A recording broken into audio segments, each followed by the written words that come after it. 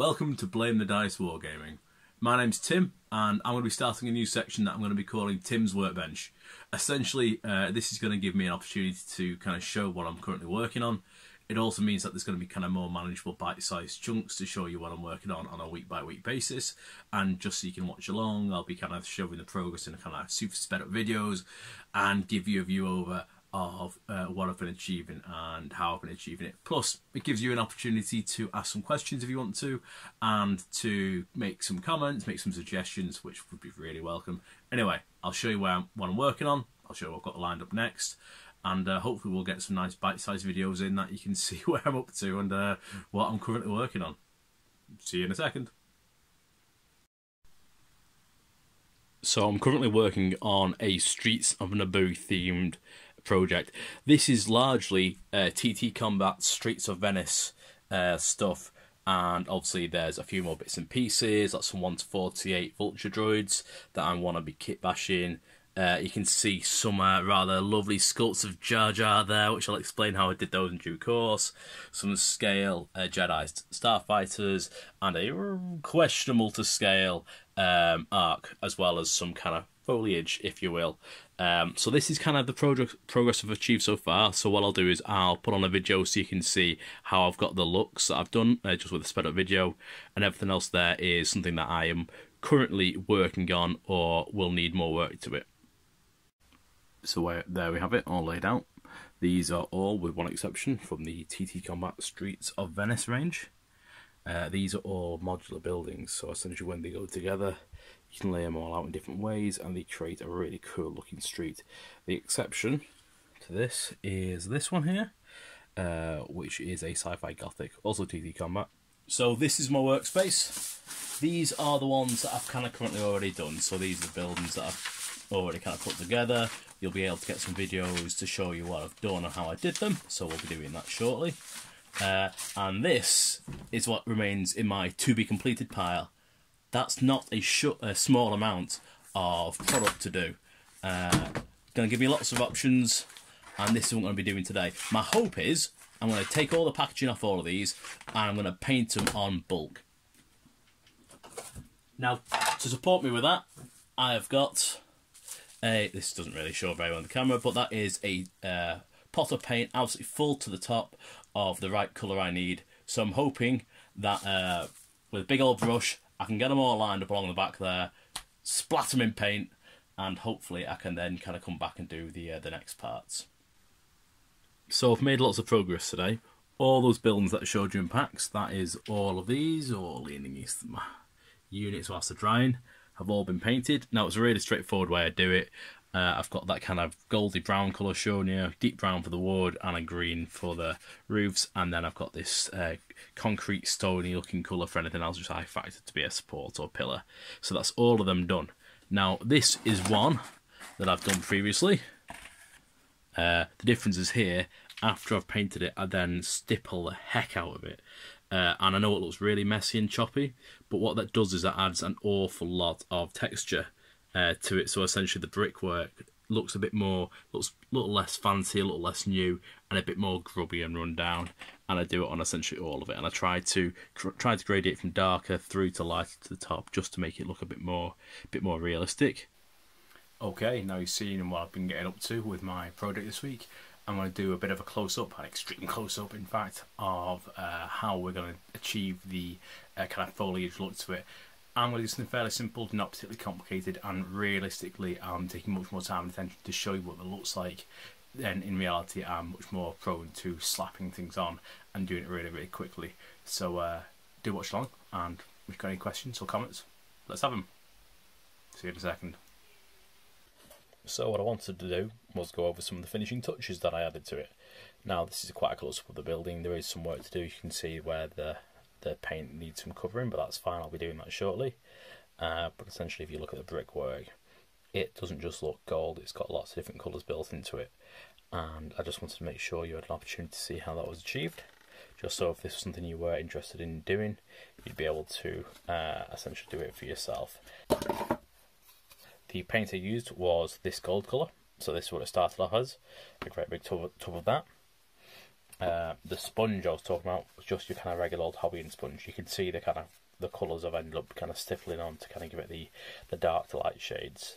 So we're not talking anything fancy. I think you can get these for dead cheap from a hobby shop or probably even a beauty shop, because they're just the regular beauty sponges. You can rip bits off them if you need to.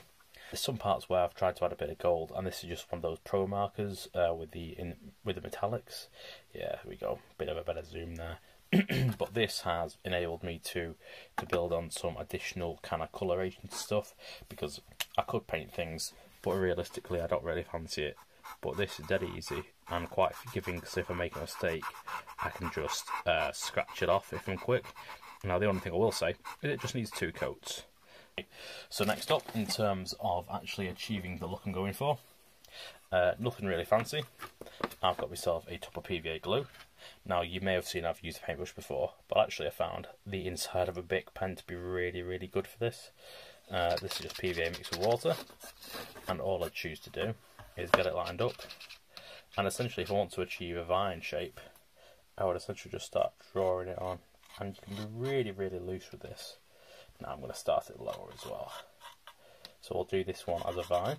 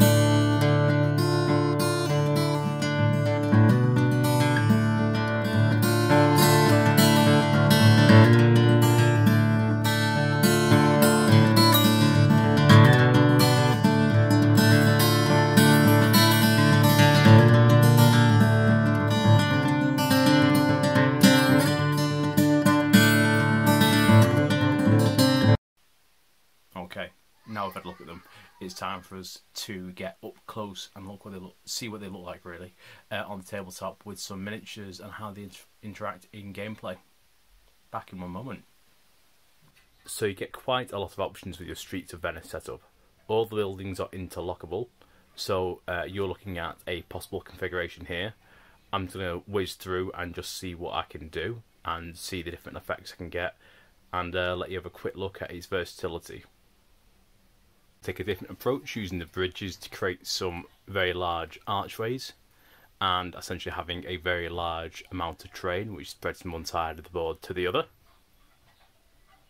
Or you could group them and create some much larger, slightly more impressive looking buildings by linking several of them together. And alternatively, you could create some kind of terrace-like buildings where they're all joined on side by side, where you create some very distinctive blocking terrain with some access ways through, and some pinch points where larger vehicles or larger groups would have to move through if you wanted to avoid a bottleneck. And then of course you could go for the safe bet, where you've got a really solid combination of everything I've discussed, with some big buildings where everything's grouped together, others where they're done in a kind of long kind of terraced, and others where you're using just a couple of smaller buildings just to put in an archway. And then of course the large scriptorium, I think it's called, at the front there. TT Combat would appear to have Legion in mind when they designed these things. The range 1 buildings, everything that is at range 1, e.g. jumpable, like the balconies, the maximum height is range 1. The maximum height of the roof at its pitch is range 1. And of course, anything above that is range 2, and there's going to be a few things that can jump it. The nice things that you've got to take into account when you're doing this is the impact that has on some of your stuff. So your speeders get to speed through just below range 1, getting themselves the benefit of the cover, which is going to be really nice. So something like the Imperial Walker will, over the height 1 buildings, have a clear line of fire, but over the height 3 buildings it's going to be somewhat more obscured and may struggle to see some units. Units such as Boba Fett will be able to jump up onto height 1 without any kind of issue, and because they've got jump 2, we'll be able to clear even the tallest parts of it, which is going to give some really nice dynamics. Not to mention all the roof pitches are such that when you place a unit on it, you don't have any issues with any wobbly models. The same is true for speeder bikes. Speeder bikes will sit comfortably at whatever elevation the roof pitch sits, because it's designed to be at a gradient so it's not too steep. So you shouldn't have an issue placing them. Balconies also appear to have been designed to fit your medium-sized base items, where you can quite easily fit your support units, such as your mortar launcher or your heavy support gun that you get for the Rebel veterans. What is harder to fit, and I think that's more appropriate, is bases of your larger variety, so your walkers, your e-webs.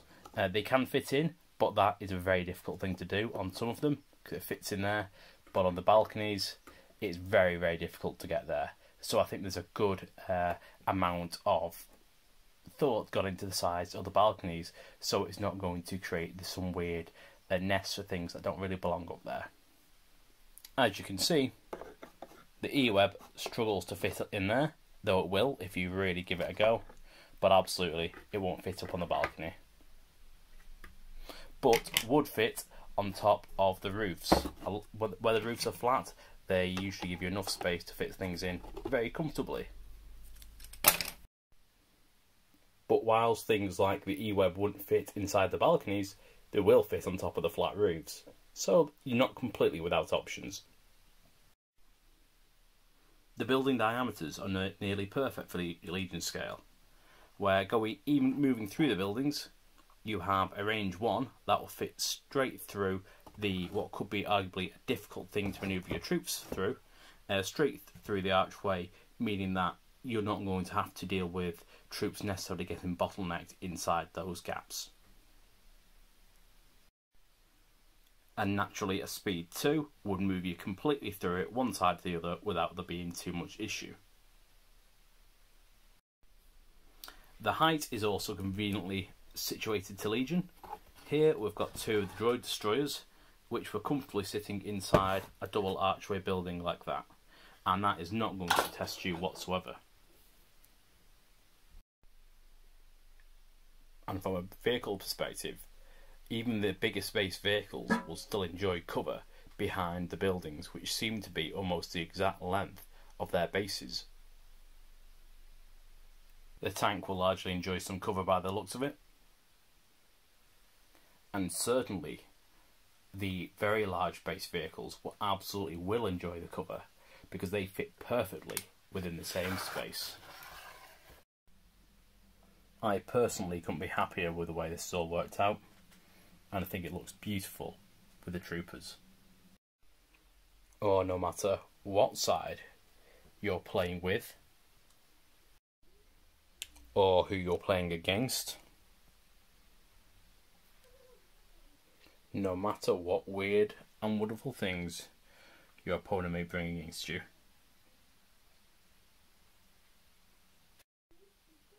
This is going to be an exceptional thing to play with and around. Okay, we're finished now. That's me for the week.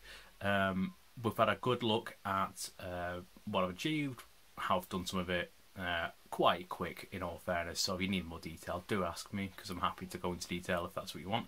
But now I just want to talk about the product. I'm really pleased with it. I'm very happy with the way it's came out. Everything you've looked at cost me about £100 all in, which I think for the volume of terrain is brilliant. And I'm really pleased with it. I think it really captures the look of NABOO, and yeah, I would really encourage anyone to pick it up. Now, I would like to get more. And TTT Combat do the same kind of stuff, but like these bombed out versions. And as I advance in my project, I'm going to want to make it look more like a war-torn city than this pristine city. So I would love to get my hands on some of them. Right now, that isn't on the cards. Just, you know, one thing at a time. But yeah, let's watch your space. I would very much love to get my hands on some of those and to try to really kind of bring that bombed out city to the table. Anyway, thank you very much for watching. I hope you've enjoyed that. I'm going to give you a quick sneak peek of what I'm working on, and I'd like to get you some of your comments if possible. So my plans are for this week to working on this bit of kit. This is a Rebel Arc Fighter from the Cold Wars. Let me show you what it looks like in the flesh. So there you go, real nice bit of detail, wings open, close, guns on the side. And this is one I'm going to hopefully turn into something very much in the keeping with a crashed war vehicle. And this is what I'd like to create, something which really encapsulates this crashed, blown to pieces plane. Looks like I've got that picture twice. But I'm going to try to carve it out to create something which kind of looks reminiscent to some of these. Now, I'm not entirely sure how I'm going to do that, but I've got these images on Pinterest because I wanted to give myself an idea of what was possible.